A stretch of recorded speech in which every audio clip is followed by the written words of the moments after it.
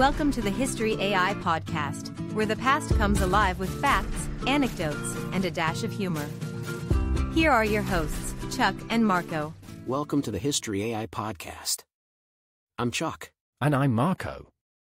Today's episode is a deep dive into a dark chapter of African history, the Christmas Eve executions in Equatorial Guinea. Before we start, a quick reminder to rate, subscribe, and share our podcast if you find our discussions insightful.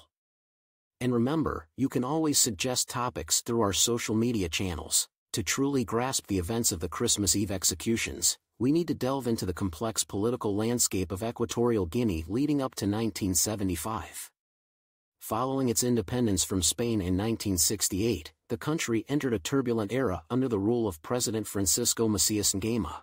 Nguema, once hailed as a liberator from colonial rule, quickly established a totalitarian regime. His government was characterized by extreme nationalism, and he declared himself the unique miracle of Equatorial Guinea. Absolutely, Marco. The political atmosphere was one of intense fear and repression.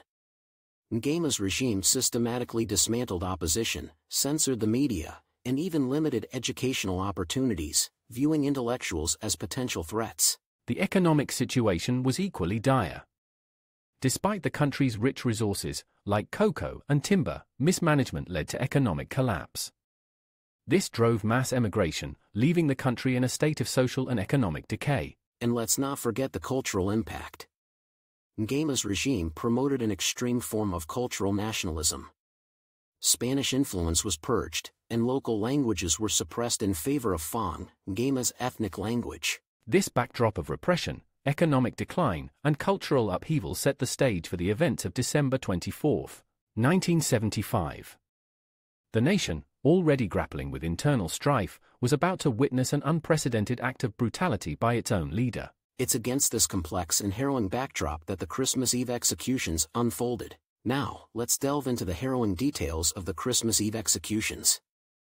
On December 24, 1975, an unimaginable event unfolded in the Estadio de Malabo, the capital city's main stadium. That's right, Chuck. The stadium, usually a place for sports and celebration, was transformed into a stage for a macabre display of state power. Soldiers, dressed incongruously in Santa Claus outfits, stood guard. This surreal detail added a chilling and almost unbelievable dimension to the events. The victims, numbering around 150, were mostly political opponents, accused of various crimes against the state.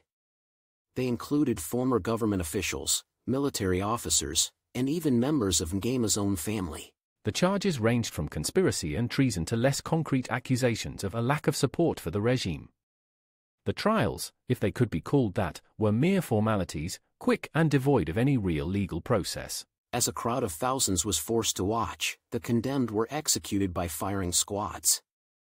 The government had turned what should have been a festive holiday into a day of terror and mourning. It was a brutal demonstration of Nguema's control and a stark warning to any would-be dissenters. Adding to the horror, the executions were reportedly carried out to the sound of Mary Hopkins' song "Those Were the Days," played over loudspeakers, an eerie and grotesque soundtrack to the tragedy unfolding. This event, with its bizarre and horrifying details, not only exemplified the cruelty of Nguema's regime but also left an indelible mark on the nation's psyche. It served as a brutal reminder of the extent of state-sanctioned violence under a dictatorship. Absolutely, Chuck.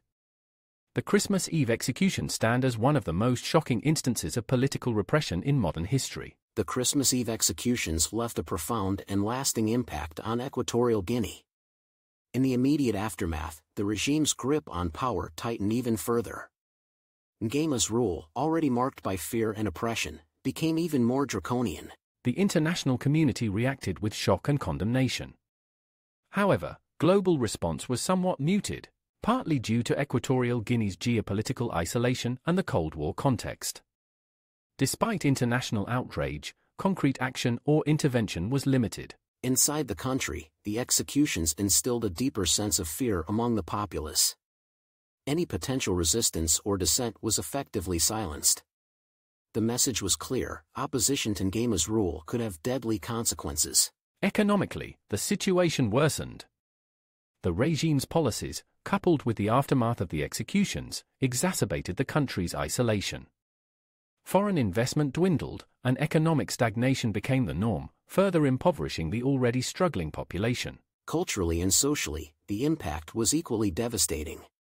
The trauma of such a public and brutal event left deep scars in the national consciousness. It affected generations, creating a legacy of fear and mistrust that would take decades to heal. The Christmas Eve executions also had a significant impact on regional politics.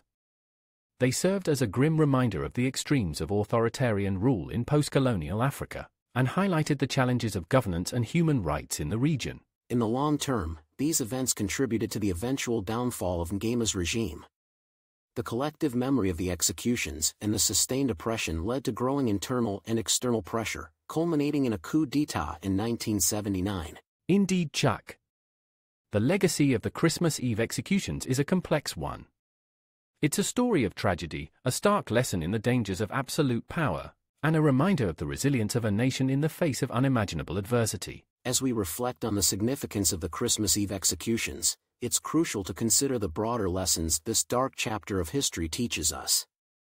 These events serve as a powerful reminder of the dangers posed by unchecked political power and the vulnerability of human rights under authoritarian regimes. Absolutely, Chuck. The magnitude of these events highlights the critical importance of international vigilance and intervention in human rights abuses. The muted global response to the tragedy in Equatorial Guinea raises questions about the world's responsibility to act in the face of such atrocities. And let's talk about the psychological impact. The trauma inflicted on the survivors and the nation as a whole reminds us of the deep and lasting scars such events leave on a society's collective psyche. It underscores the need for healing and reconciliation in post-conflict societies. On a political and historical level, the executions underscore the complexities of post-colonial governance in Africa. They exemplify the challenges nations face in transitioning from colonial rule to independent governance, particularly in the context of Cold War geopolitics. There's also a lesson here about the resilience of the human spirit.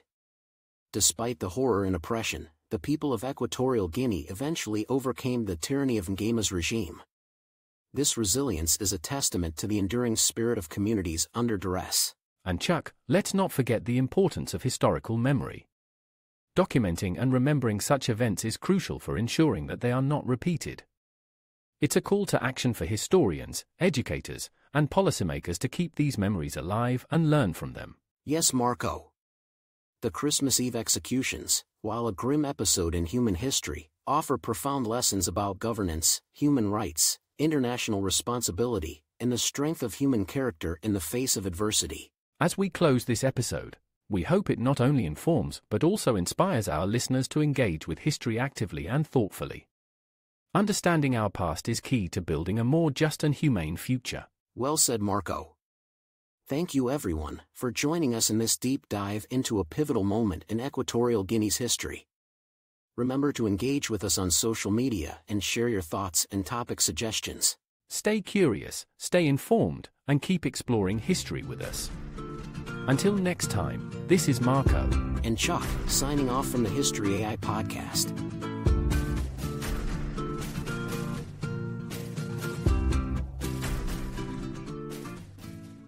Step into the thrilling world of sports betting with The Starting Line, an introduction to sports betting. Whether you're a beginner or simply curious, this comprehensive guide takes you from the basics to the advanced. Learn to decode odds, develop winning strategies, and bet responsibly. Get your copy now and transform every game into an adventure. The Starting Line is your first step towards mastering the art of sports betting. Available on Amazon.